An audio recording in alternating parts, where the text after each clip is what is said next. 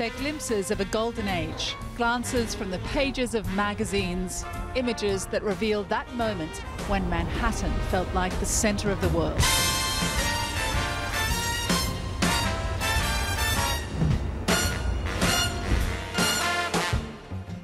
We've fallen for its fashions and stories too, via TV series like Mad Men, where ad men buried dark realities with bright colours and passionate misadventures.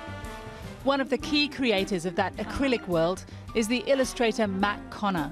With his cat and companion in his Fifth Avenue apartment, Mac is beginning his 102nd year. His only obvious concession to his great age, his deteriorating voice.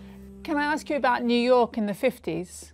Yes. A lot of Americans are very nostalgic for the 50s. They remember it as this kind of very stylish time when the people were beautiful and the martinis ran, you know, freely every night.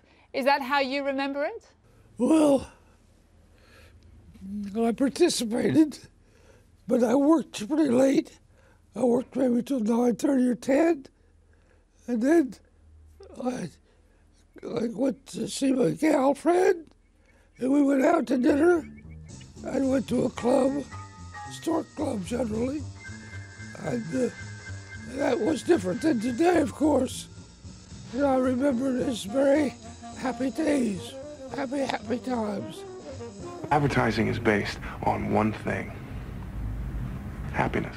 Have you ever seen this show, Mad Men? I saw one episode. What did you think? I liked it.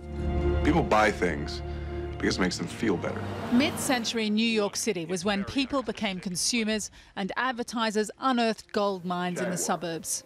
From billboards to illustrations in magazines, commercial artists animated a stylized version of modern life. In real life, Mac Connor says he never felt limited by the form, inspired instead by drawing out the drama in a secretive glance, a turned back, an outstretched hand. I get the sense that you weren't frustrated by having limitations. No, I wasn't. I liked it. I liked the challenge of putting together. You had some freedom, you know, but you still were kept within a certain box. The way Mac Connor speaks about his art is deeply pragmatic. A couple chatting on a fire escape drawn from above feels like a still from some romantic film.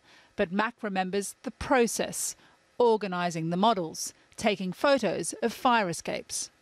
I had to line up some models, a couple of models. I had to go out and photograph some fire escapes, get some information on them. And all in all, I guess 3 weeks maybe, from A to Z. Among his commissions that helped to redefine American identity, Mac Connor captured the very thing that redefined and ultimately ended his career in magazines. By the time the 1970s rolled around, it was television that channeled the perfect life. Mac Connor caught the moment the TV set first arrived. You know, they were the beginning of television. And he's the only guy on the floor who had a television. So all of his neighbors were coming in to see the game. The cop was sitting there with a chair, and everybody was watching. I think it did the job so well.